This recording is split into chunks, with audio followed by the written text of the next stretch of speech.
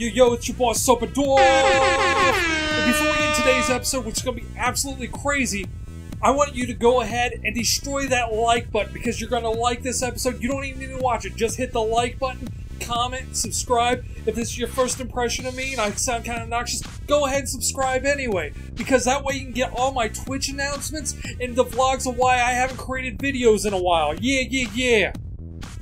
Also, a big shout out to our sponsor, LegalGameGold.com.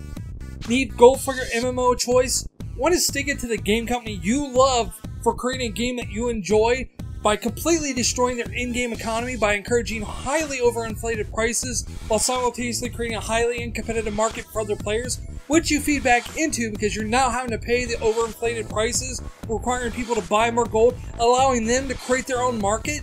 And then check out LegalGameGold.com for all your currency needs.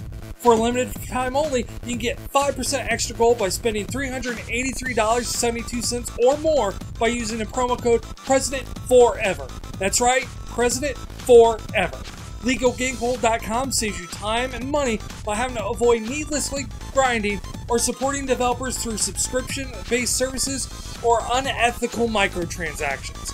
LegalGameGold.com is also known for having the best support through one of their fake bots that have to distract you while they get the one English-speaking person on their staff to tell you that they're currently working on their order. Now all you gotta do is sit back, enjoy the show, and listen to the top 10 YouTubers that I absolutely hate. As it should have, so if you're a fan oh ye gods, series, my April Fool's video is ruined! But today we're doing something very exciting. You've seen in previous episodes of Brutal Foods my mastery. What if I took someone else's video idea and disguised it as my own? Oh ho ho ho! That's so delightfully devilish, Sober. So today.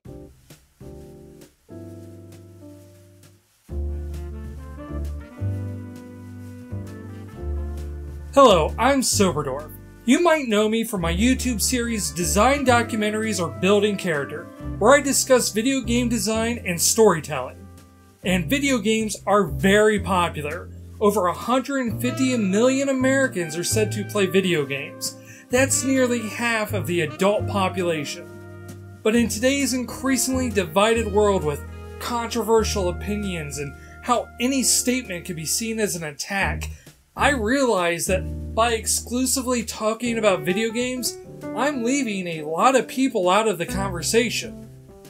However, recent studies show that at least 100% of the people currently alive today use food as nourishment. So as an effort to be as inclusive as possible, I decided that from today onward, I'm going to be doing a cooking show. That's right, this is Sobercooked, an in-depth analysis on food design and narrative. And today we're going to be cooking one of my favorite dishes. This is SoberDwarf's Soulmelter chili. Chili, or chili con carne as it's officially known, is a dish that is typically consisting of meat and peppers that are stewed, and that's about all people can agree on. But chili has seen so many variations that it can contain any mix of ingredients, including but not limited to beans, tomatoes, beef, chicken, pork, venison, lamb, celery, olives, even chocolate or soda. From your original Texan-style chili, to the less common green verde chili or white chili, to the abomination we have in Ohio known as Cincinnati chili. It ranks up there among pizza of one of the more customizable dishes, and is probably just as divisive.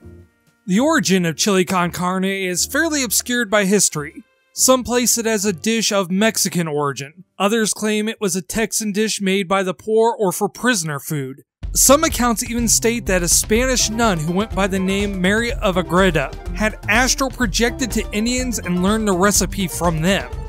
And no, I didn't make that up. Regardless of its origin, it rose in popularity sometime in the 19th century, and has become a food staple to this very day, served in a large variety of restaurants and being a common dish for cook-offs.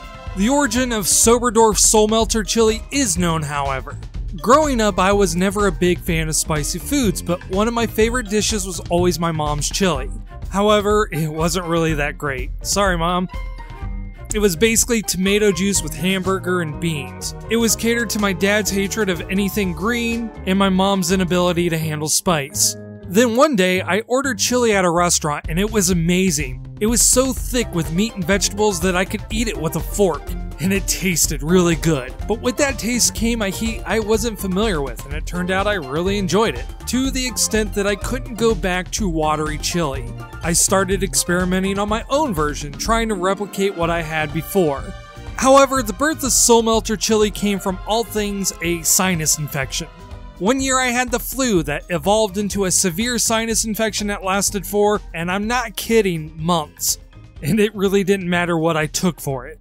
Desperate for a solution, I realized that you couldn't have a sinus infection if you didn't have a sinus. So I made the spiciest bowl of chili I could possibly make. Our local grocer just started carrying orange habanero peppers, and back then those were considered extreme, but I loaded up on those, as well as jalapenos and serranos, threw it all into a pot with some beans and hamburger, and ate it throughout the next couple of days. Needless to say, I didn't have a sinus infection anymore. But to my surprise, it was genuinely amazing. Beyond the spice, it was a mixture of ingredients that gave the entire dish such a palette of different taste. A savory, sweet, yet incredibly spicy taste that built and lingers, that left my stomach feeling like it was nesting warm coals of delicious food in my stomach. So I kept refining it, adding and adjusting until I made what I consider to be the best bowl of chili in the world. Then the Fire Nation attacked. Salsa was usually a staple in my dish, but it was usually just hot salsa that you would get for chips. But I had stumbled onto a few brands that were designed with the spice in mind, including one that used ghost peppers. Now, ghost peppers were always a thing that my friends joked about including in my chili, and at the time it was one of the hottest peppers on earth. From what I remember being told, you had to have a license to use them, though I don't know if that was actually true. However, here it was. I wasn't even planning on making chili, but I had to try it. It's our human nature to push our boundaries just to see how far we can go, even if it means the destruction of our own bodies, even the world. And it was amazing. I mean, don't get me wrong, it was barely edible. I could not have more than a few bites without having to reach for a glass of milk. But I could also not stop eating it. It was so good. I was a masochist. My entire mouth was screaming in pain like a proverbial dominatrix spilling hot wax of capsaicin all over my taste buds. One time there was a potluck at work, and we each had to bring something. And it was there I realized I was also a sadist, watching people take a small bite of the chili just to see their face flush and make them run to a drink of soda, realizing there was no saving their souls. And I got to take most of it home as leftovers because people avoided the soup of the devil. It was perfect. Alright, so before we get started, I'm going to let you know what you're going to need to make this Soulmelter chili. First, we're going to need a clean area.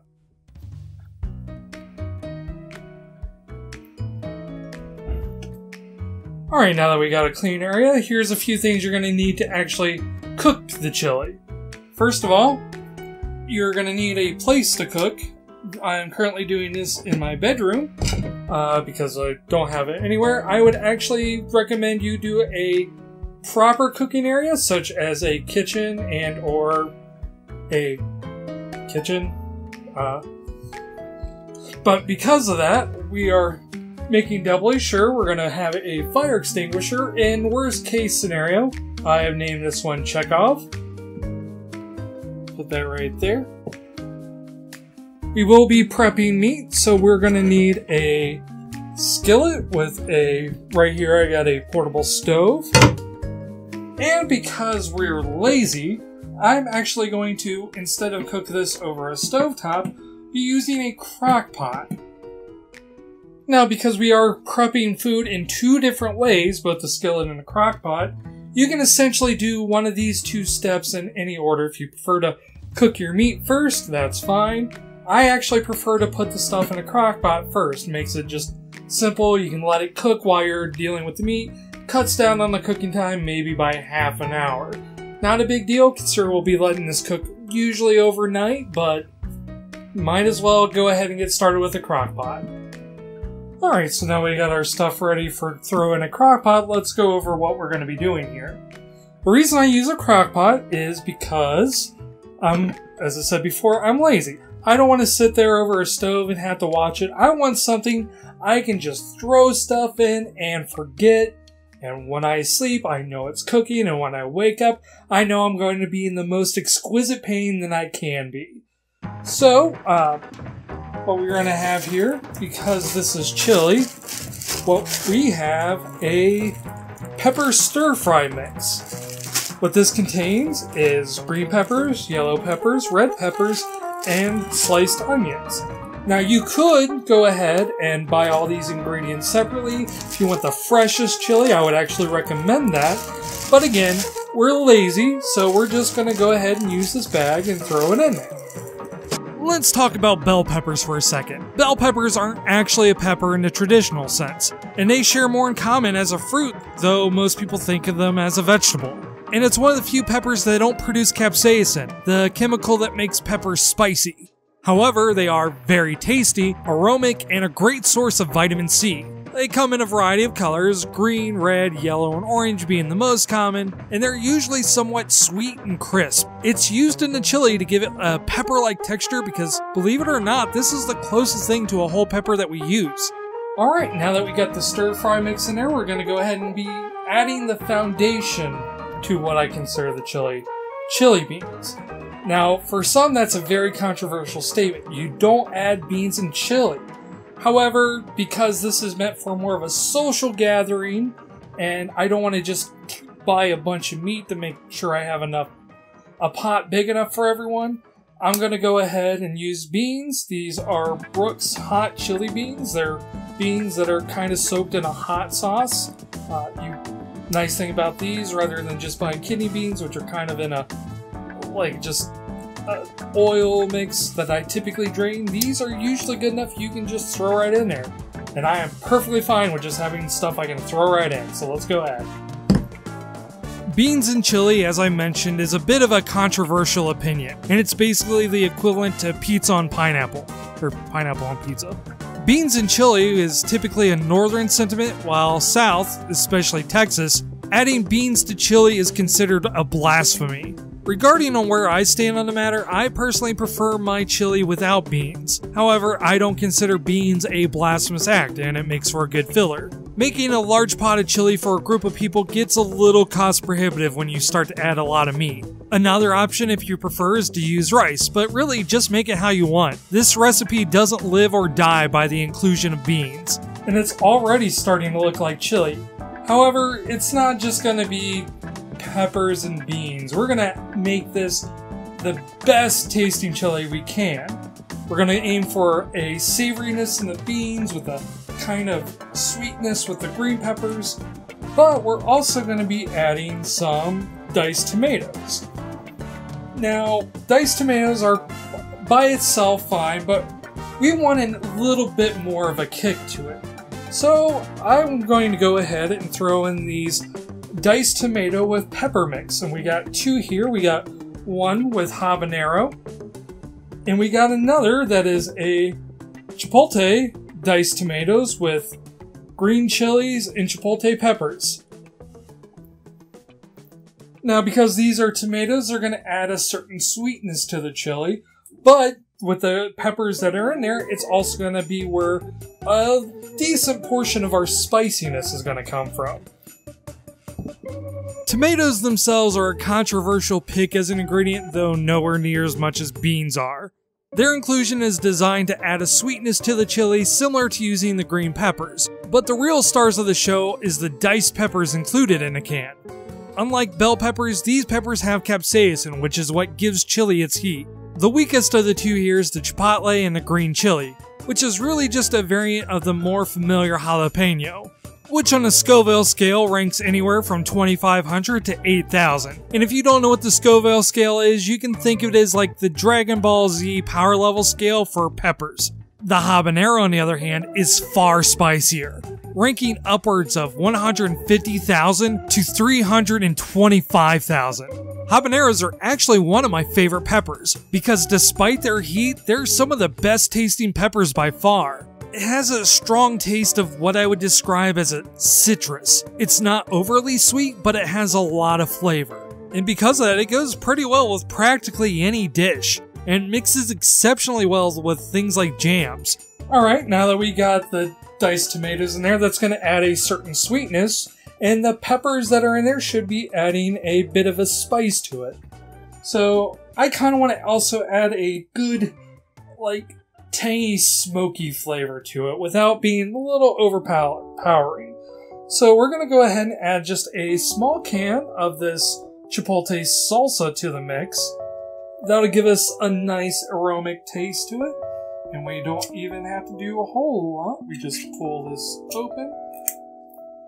Make a mess everywhere, that's great. Chipotles, as I said before, are basically a slight variant of the jalapeno. However, the reason I prefer the chipotles over the jalapeno is because of their flavor. With bell peppers and tomatoes, we have a bit of sweetness. And with the habanero, we have a hint of citrus. Chipotles are bold and smoky and earthy, similar to a barbecue sauce without the sweetness added by brown sugar. Normally I mix 2 cans of habanero tomatoes with 2 cans of the salsa, but that usually ends up being a little too potent, so I'm experimenting with this mix here. Now I know what you're thinking. Sober, you called this Soulmelter chili. How is it gonna melt my soul with habaneros and green chilies? That's not soul melting. Trust me. What's coming next is going to melt your soul and other parts of your body that I cannot mention on a PG-13 video. What we have here is Mrs. Refro's Ghost Pepper Salsa. Oh man, the ghost pepper. I'm not gonna lie, the salsa itself is barely edible, even for me. Going back to our Dragon Ball power levels, let's say an average jalapeno is somewhere around Goku at the beginning of his training and 100 times Earth's gravity. A habanero would be Goku as he hits Super Saiyan for the first time. That would put the ghost pepper anywhere between Goku's power level when he fought Cooler or Yajirobe in his resting state. You know, the more I think about it, the more the power levels in Dragon Ball Z don't really make any sense. Seriously though, the ghost pepper is 3 times more potent than the habanero. Yeah, I know, there are hotter peppers out there like the Carolina Reaper, but the ghost pepper is no joke and is about as strong as I'm willing to handle. So why do I put it in there? Simply put, the spice must flow. This salsa is what gives chili its heat. I actually prefer handling it in its salsa form because actually handling ghost peppers is legitimately dangerous, and it's easier to get a mixture of the heat throughout rather than having pockets. I would definitely go light with it if it's your first time. Alright, so we got most of the foundation of this chili done. We got beans, we got peppers, we got diced tomatoes, and we got a bunch of salsa. Now, if we eat this just as is, and you can, if you don't want any meat, this is kind of your stopping point. You don't have to go ahead and cook the meat that we're going to cook. But as of right now, this is going to be a very sweet and spicy chili. Mainly because of the salsa. The salsa and the tomatoes are going to be adding a bunch of sweetness. We got a lot of spice from the habaneros, the green chilies, the chipotles, and of course the ghost peppers. But chili isn't necessarily supposed to be sweet. It's supposed to be good enough, sweet enough that you can enjoy it, but we really need to bolden this up a bit. So we're going to go ahead and add a bit of sauces to kind of correct the taste. The first one we're going to add is chili garlic sauce. This stuff is really good. I basically use this in any dish I make. We're going to be adding some sriracha. Sriracha is a hot sauce that is kind of a savory pepper. A little bit on the sweet side, but not especially so. And, of course, I'm gonna go ahead and blaspheme this. We're gonna be adding some jalapeno ketchup. Now, ketchup and chili, that sounds disgusting, right? Well, this ketchup in particular, especially Heinz, is a little bit on the sweet side, but this is kind of a bold, spicy ketchup that I really like to use. Now I'm actually doing this a little bit out of order for demonstration purposes. Typically, I add sauce to taste rather than during the cooking process, but it was a good way to demonstrate what I use. Sriracha is added to make the chili a bit more tangy and bold, chili garlic is added for a more flavorful heat, and ketchup is if I end up going overboard with the two and dilute it with sweetness. Ideally, you only need a small squirt with each, about what I show here, but essentially you can use any sort of sauce to flavor it how you want. Alright, now that we got our base done, this is going to be cooking while we prepare the meat. Now, for me, we are going to be going ahead and using 2 different kinds of meat for this chili. The first kind of meat we're going to be doing is some stew beef. Stew beef, as you can probably guess for the name, typically used in stew. However, I like to use it in my chili as well. Now you might be asking, why use stew beef? Why don't you use like ground chuck or even ground sirloin? Well, the reason for that is simple. Soulmelter chili is a experience. And it's not an experience that you want to be over quickly. The reason why you use thicker cuts of meat like stew beef is because it forces the person who's eating the Soulmelter chili to have to chew the meat. While they're chewing the meat, that heat is just building up and soaking in their mouth, so they can't just, like with hamburger, you can just chew it quickly, swallow, and get it done. This, on the other hand, forces you to savor it. Beef and chili go hand in hand, and really, stew meat isn't even all that uncommon in chili because chili itself is basically a stew. But the reason I use it is intentional to force people to actually chew the chili and savor the flavor. It doesn't really matter if you overcook it too much because you'll be cooking the chili for around 8 hours, and by then the meat's already going to be well done. I just prefer to leave some of the juices so it can cook in the chili and give it an overall beefy flavor. Because of that, don't be afraid to get something that's low quality or close to its sell-by date because you won't really notice. During the cooking process, I usually try to season the meat with dry spices to add a bit more flavor to the chunks. Here I use a chili powder mix with some of the garlic chili sauce, but you can flavor it however you want. It's not a huge deal considering the chili will most likely overpower it, but it never hurts to add. Now, as you might have remembered, I said we're going to be adding 2 different kinds of meat. Now, we got stew meat.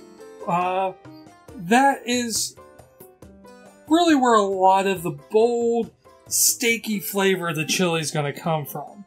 But it's 2 pounds for a group of 5 people isn't going to be enough to go around. Only a few people are going to get really good chunks of meat, especially if they try to fish them out. So what we need is kind of like a filler meat. And for that, we actually got what looks like to be 3 pounds more of chicken boneless, skinless breast with rib meat. Now, I got this on sale. It was only about $5 for 3 pounds, which is really good. It's probably not the best quality of breast meat, but it's actually still better than like something like thigh meat. Now, with chicken, the reason I cook the beef first is because beef is usually alright. Chicken is going to actually require a little bit more prep, so chicken is a bit of a pain to prep and cook, and it personally doesn't add as much flavor as stew beef.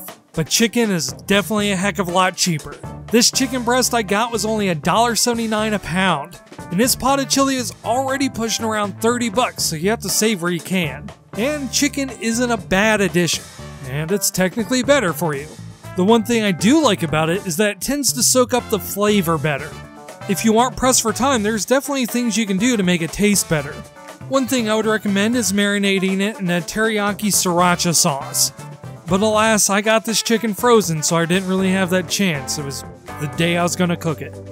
However, if money is no object, I highly recommend adding lamb as well. Lamb meat explodes with flavor, and it fits the chili exceptionally well. Unfortunately, lamb is almost always out of my price range. And if I'm going to use lamb, trust me, I'm not going to give it to other people. Sanitation is a very important step when you're cooking from your room, since it's most likely not going to be as clean as a kitchen. I normally cook meals from this table, as well as occasionally use it for a board game. so I definitely don't want a foodborne illness surprising me during a game of L5R. Alright, so we got all the meat cooked, and it is, as you can see, in the chili. Just need to stir it up a bit. Didn't grab another ladle, unfortunately. I'm gonna have to go ahead and wash that. But just want to make sure the meat is in the chili so it can soak up all the chili juices. Like so. Instead, I'll mix up a little bit better once I go ahead and wash that. But yeah, just like that, the chili is basically done. Well, not edible yet, but it is done to the point where we don't have to cook anymore. So, usually, depending, I like to slow cook my chili for about 4 to 6 hours before I refrigerate it. It's the thing I'm having is tomorrow, so I'm cooking this at like 2 in the morning. So by the time I go to bed, I'll turn it off, put it up, and then it will be ready to go.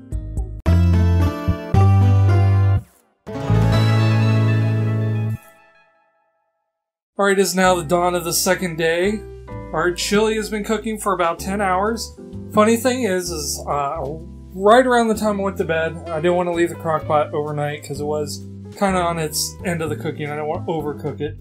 So I ended up turning off the crock pot and putting it in my tiny mini fridge thinking that would cool it down. Turns out my mini fridge is more insulated than I thought. It actually was warm to the touch when I pulled it out. So, not a big deal though. But it is done for the most part. We still got to do a couple more things. There is kind of a small issue. Here is the chili, and it's close to final form. I mean, as you can tell, it is nice. It has a lot in there. The only problem is, this chili, at least for me, is a bit too watery. I typically like chili that you can eat with a fork, so, which is weird because I did not add any tomato base to this. Like, I usually have to add, see if I can pull it out here. I usually use this as a base. Unfortunately, or fortunately, I guess I should say, it didn't really need it, but we still got a bunch of watery chili. So, I'm going to teach you how to fix this. Now, typically people would use something like flour or cornstarch to thicken it up. However, I kind of prefer something a little different. We're going to use tortilla chips. Specifically the no salt added kind, because I don't want to over salt this. And it's pretty simple. All we do is essentially grab a handful,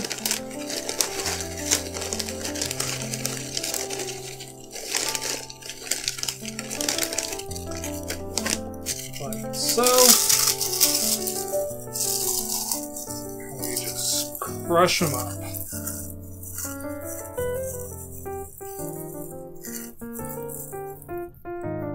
Get rid of the crumbs.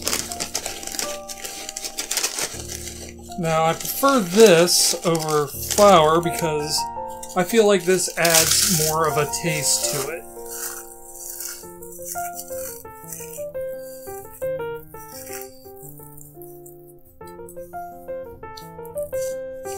Then, after we do that, we just stir it in.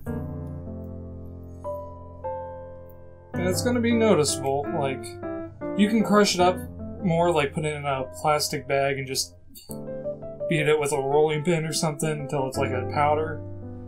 That's the same effect. I'm just doing it by hand because this isn't meant to be something we slave over. This is just kind of a solution. So, alright, and for the most part, our chili is done. It is ready to be consumed.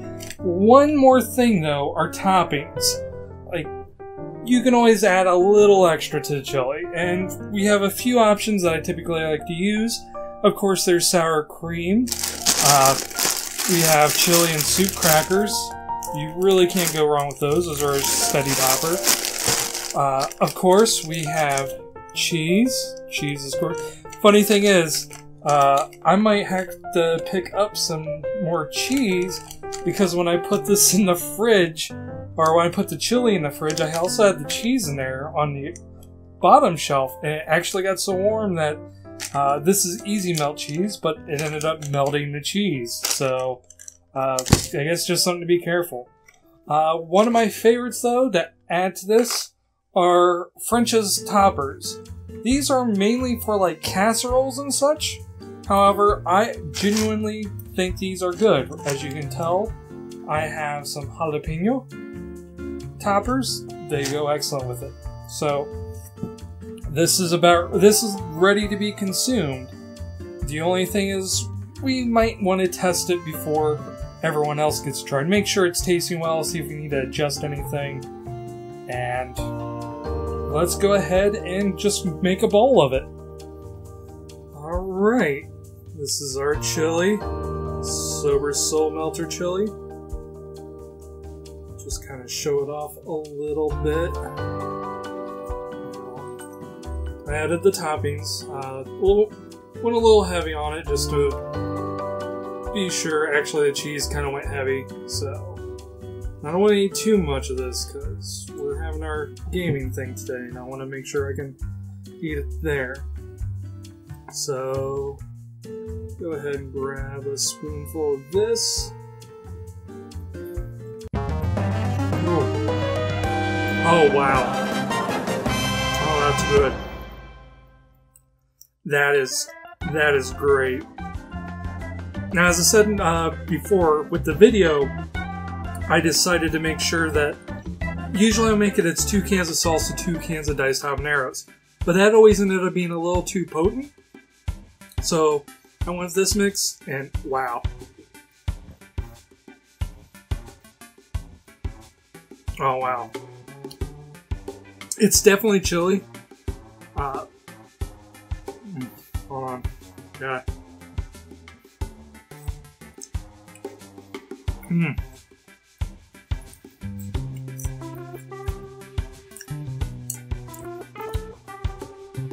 It's definitely very earthy. It's not as sweet as I thought it would be.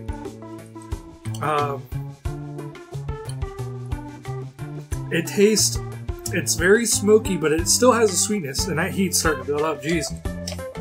Oh.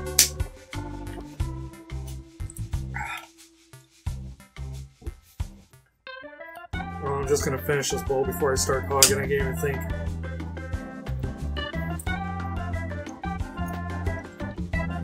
Actually, really surprising.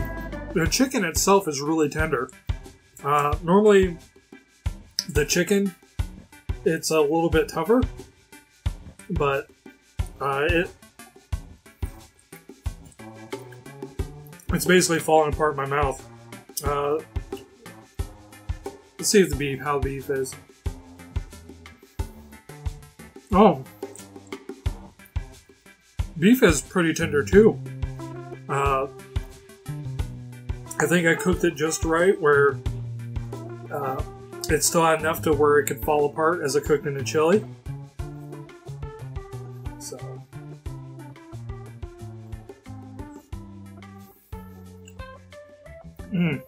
oh,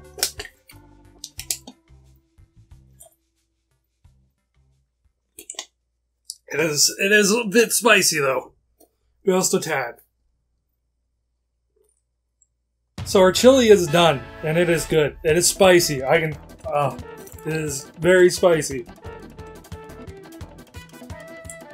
But it isn't really that bad.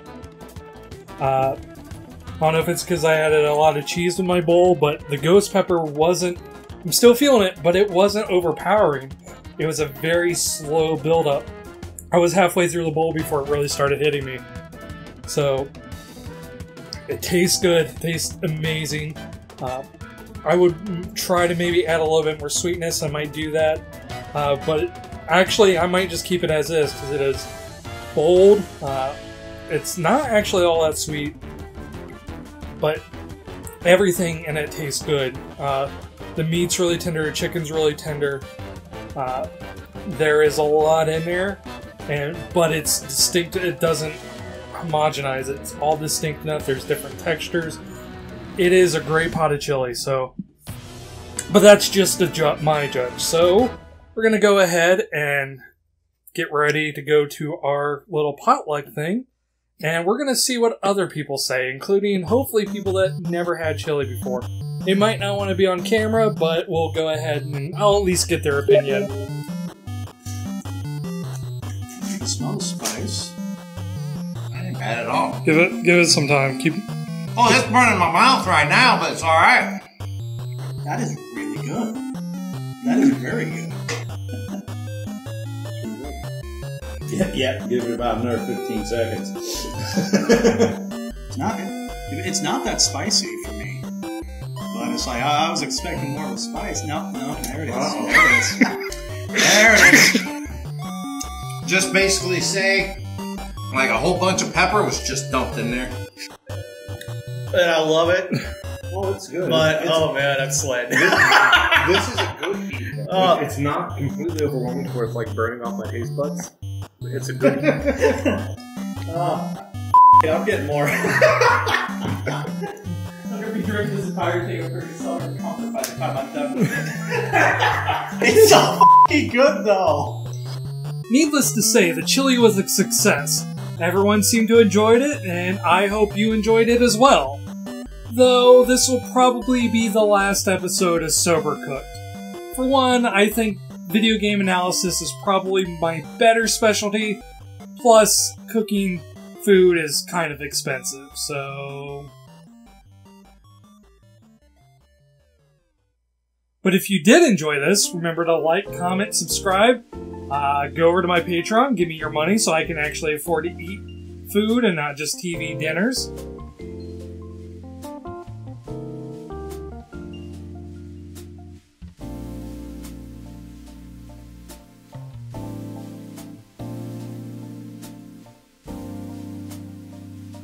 And now, if you excuse me, I got a bowl of chili with my name on it.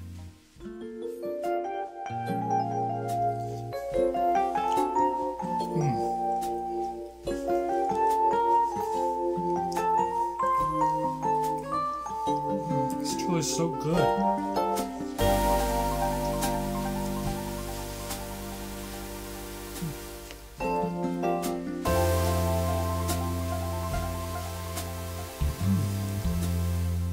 Cornbread's really good too. Might have to teach you how to make cornbread. The cornbread's pretty easy.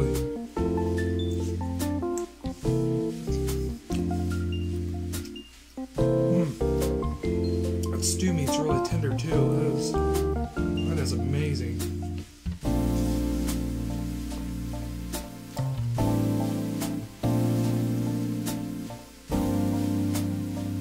Ooh, it's getting hot.